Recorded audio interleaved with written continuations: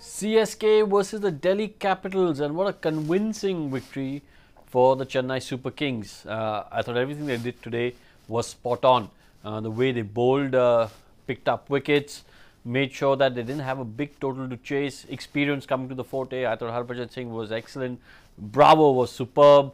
So look, everything that CSK did today was absolutely spot on, and that's why they've just convincingly brushed aside Delhi Capitals in the game today.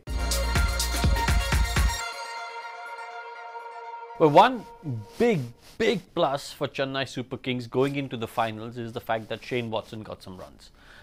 He was helped by the fact that initially he struggled, but Faf du Plessis was batting exceedingly well, which allowed Shane Watson to play in his comfort zone for the first few overs till he got set, till he got his eye in, and then he played some magnificent shots.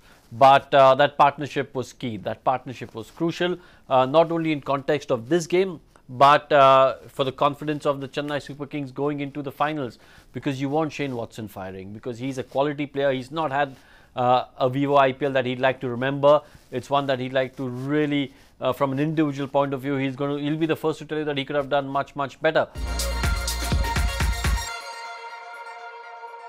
Another player with a lot of experience who's done really well in this IPL has been Harbhajan Singh. I thought the way MS Dhoni has handled him in this IPL has been absolutely magnificent. He's picked him for certain games, he's not picked him in the 11 for certain games, he's given him that rest, he's picked him on pitches which are receptive to turn, and Harbhajan has repaid that faith quite wonderfully. He picked up his 150th wicket in the IPL. Not many bowlers have done that. I think only 3 or 4 bowlers in the IPL have got to 150 wickets, and now he's one of them. He's a champion player, and you know that saying, form is temporary, class is permanent, absolutely applies to this legend.